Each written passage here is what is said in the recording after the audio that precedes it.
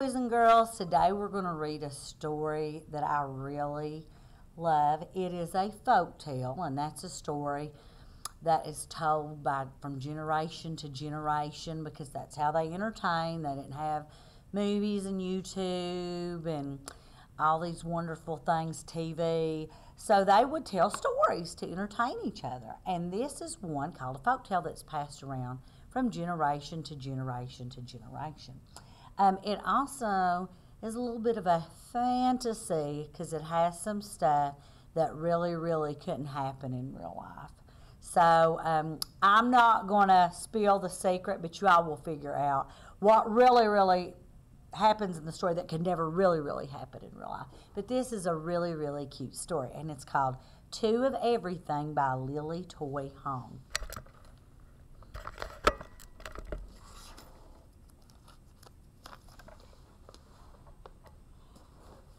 Lily Toy Home enjoys camping, getting together with her large family, and eating Chinese food.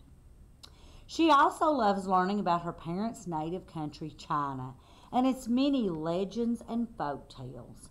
One day, I would love to visit China and explore the land of my forefathers, she says, and maybe discover more folk tales. So this is called Two of Everything. Look how cute. Oh, look.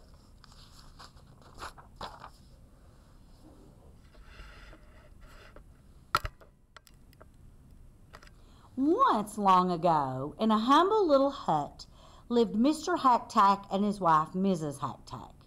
They were old and very poor. What little they ate came from their tiny garden. Tiny. In a lucky year, when the harvest was plentiful, Mr. Hack-Tack had a little extra to take to the village. There he traded turnips, potatoes, and other vegetables for clothing, lamp oil, and fresh seeds. So there's their little house and their little garden. One spring morning, when Mr. Hack-Tack was digging in his garden, his shovel struck something hard. Puzzled, he dug deeper into the dark ground until he came upon an ancient pot made of brass. "How odd," said Mr. Hack-Tack to himself, "to think that I have been digging here all these years and never came upon this pot before. I will take it home, and maybe Miss Hack-Tack can find some use for it." And there he is, digging in the garden.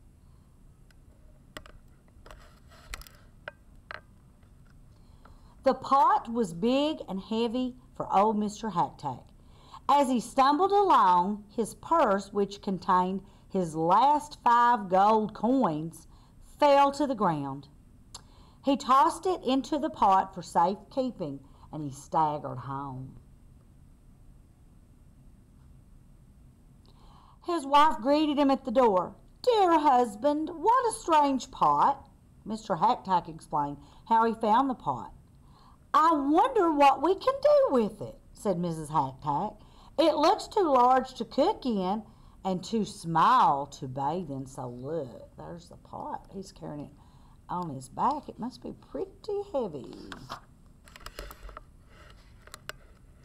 As Miss Hack-Tack leaned over to peer into the pot, her hairpin, the only one she owned, fell in. She felt around in the pot, and suddenly her eyes grew round with surprise.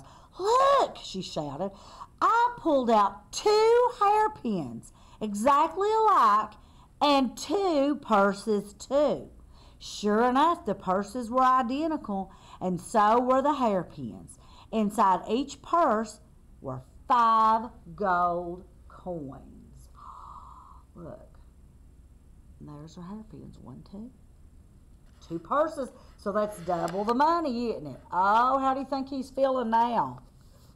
Mr. Hack-Tack was so excited he jumped up and down. "Let's put my winter coat inside the pot.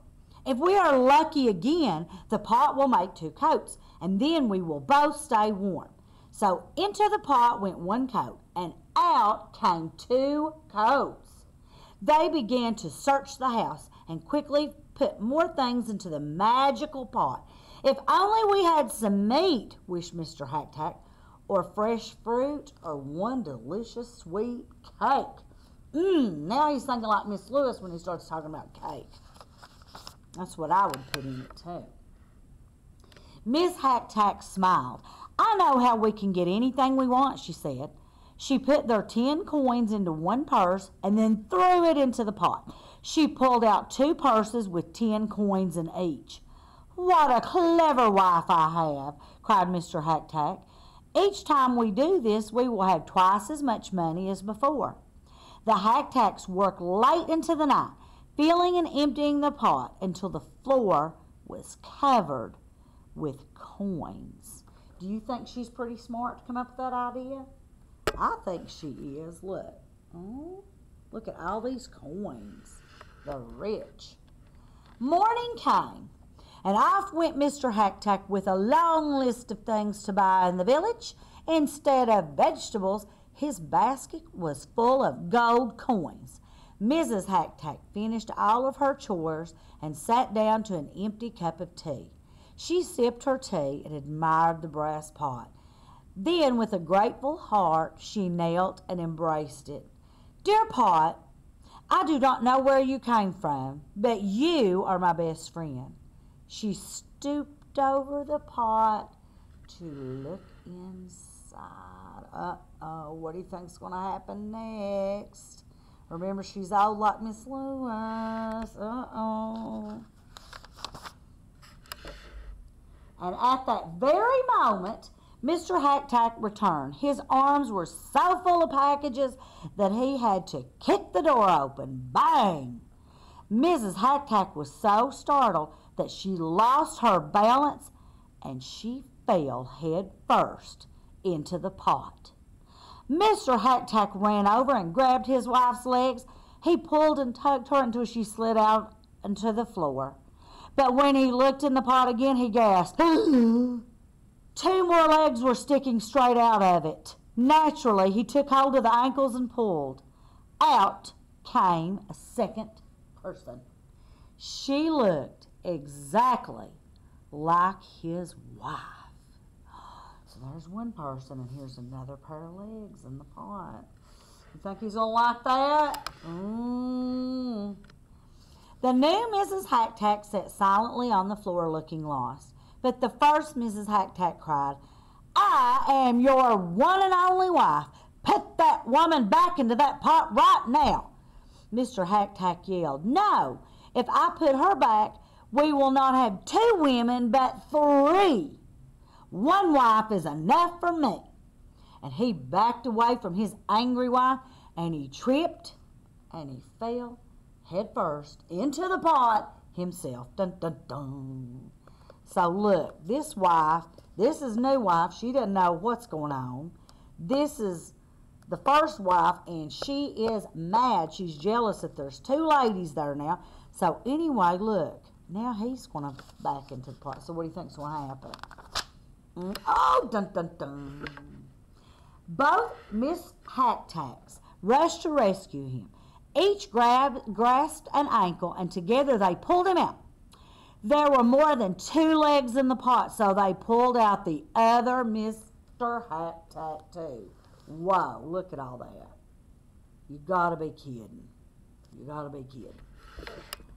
Just what use does one Mr. Hack-Tack have for another? Mr. Hack-Tack cried angrily. This pot is not as wonderful as we thought it to be. Now even our troubles are beginning to double.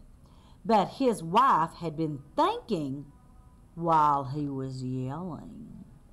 What do you think she's thinking about? You think she's come up with an idea? She's pretty clever. She was the one that thought to put the coins in there.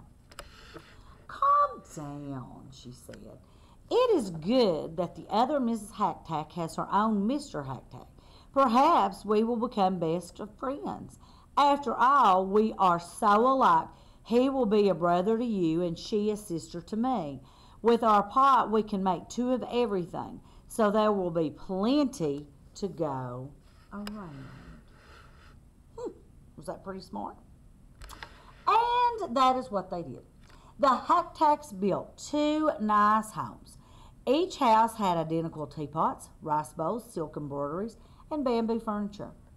From the outside, the houses looked exactly alike, but there was one difference. Hidden in one house was a big brass pot. Of course, the Hack-Tacks were always very careful to fall into it again. So they fixed that problem they had. Can anybody think of another problem that maybe we would have? Because one house has a big brass magic pot and the other one doesn't.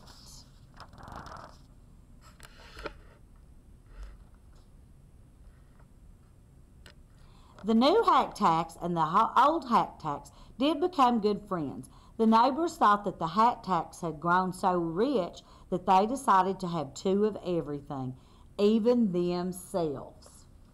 I could see a problem with maybe the new Hack-Tacks getting jealous that the old Hack-Tacks had the magic brass pot.